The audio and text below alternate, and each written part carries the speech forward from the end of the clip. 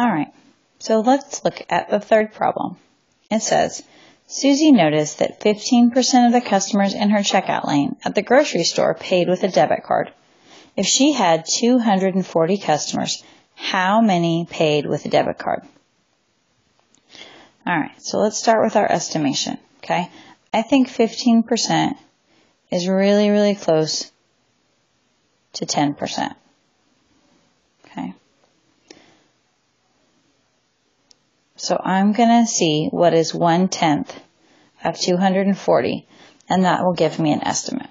So 240 divided by 10. And I'm dividing by 10 because 10% times 10 gives me 100%. Right? So I'm dividing by 10 to find 10% of 240. 10 goes into 24 two times. 2 times 10 is 20. 24 minus 20 is 4. Bring down my 0. 10 goes into 40 4 times. 4 times 10 is 40. 40 minus 40 is 0. All right, so 10% is 24. So my number is going to be a little bit bigger than 24. So I'll know if I get a number like 15, I'll know my answer is not reasonable. Or if I get a number like 120, I'll know my answer isn't reasonable because I'm looking for something a little bit bigger than 24. All right, so let's start with our model. All right, so 0% is 0, 100% is 240. There we go. And I already know that 10%, which is kind of right, we'll just say it's right here. I already know that 10% is 24 students, okay? I'm looking for 15%. So I could go through and I could model 50%, 25% if I wanted to, whatever I need in my model to make me feel comfortable. But since I'm dealing with something so low, I'm just dealing with 15%, I may not go through and do the 50%, 25%, anything like that. So,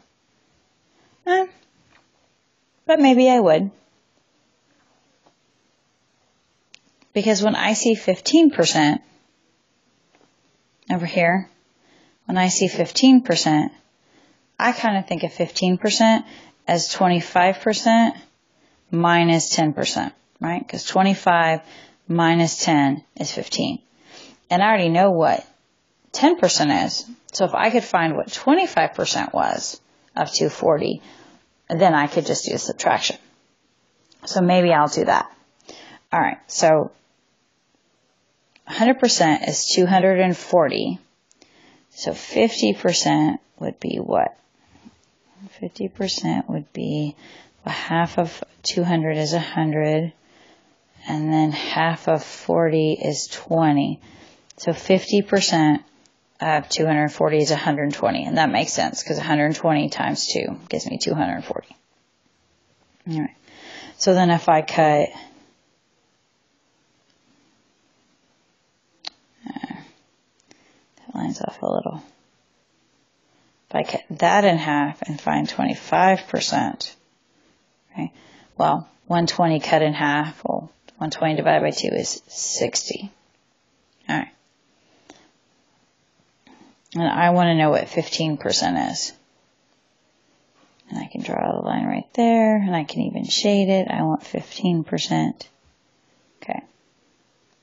But like I said, so I see 15% as 25% minus 10%.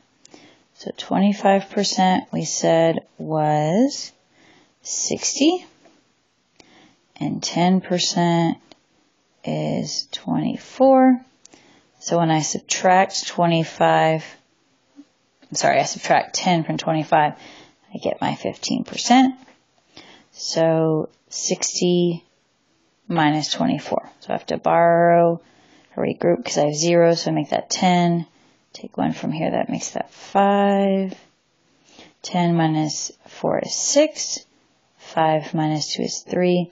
So 15% is 36. So 36 customers paid with a debit card.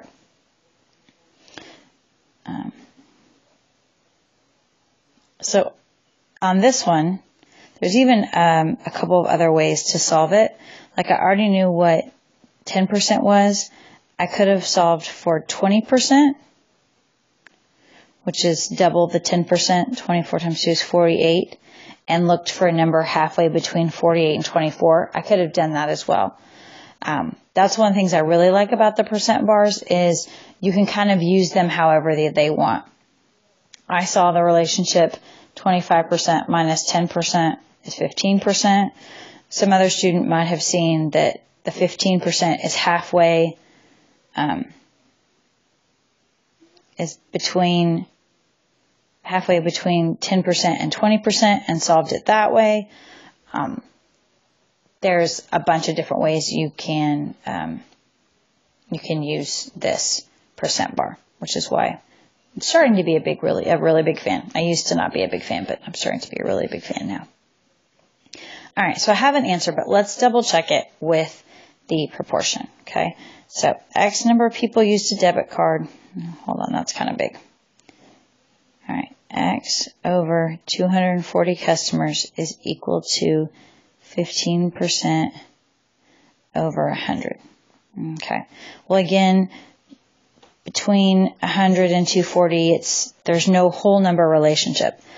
But again, if I notice 15 and 100 both end, one ends in a 5 and one ends in a 0, so they're both divisible by 5.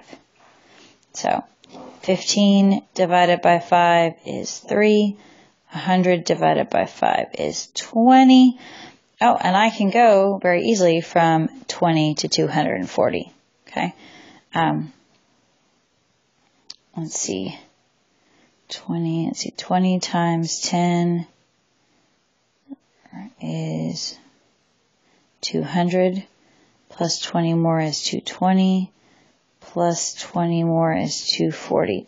So 20 times 12 gives me 240. So 3 times 12 is 36. So 36 people. All right. And I can even go back and look, and my estimate was 24, and I got a little bit more than that. I got 36.